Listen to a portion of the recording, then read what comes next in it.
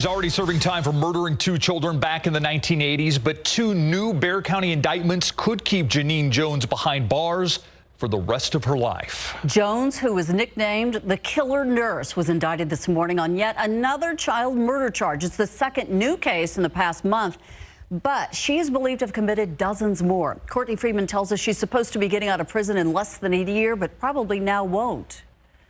I want to thank everyone for showing up. The second recent announcement of its kind coming from Bexar County District Attorney Nico LaHood. Today, a Bexar County grand jury returned another true bill of indictment against Genene Jones for the September 16th, 1981 murder of Rosemary Vega. Genene Jones was said to be the nurse caring for the 2-year-old when she died.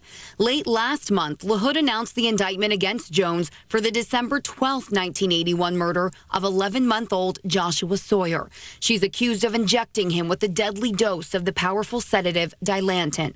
Though LaHood did not reveal what evidence his team has in the Vega case, he feels confident in it. The evidence we presented was legal and ethical, and we believe that it will show that Ms. Jones is guilty of murder. He admits because the cases are both older, they'll pose some challenges. That's why we've taken our time. We did not react. We've done our due diligence. We have a strong team working on this case. We've thought of all the legal issues. Reaction from both the Sawyer and Vega families is what he's keeping in mind. I think that they both can say that they didn't think this day would ever come.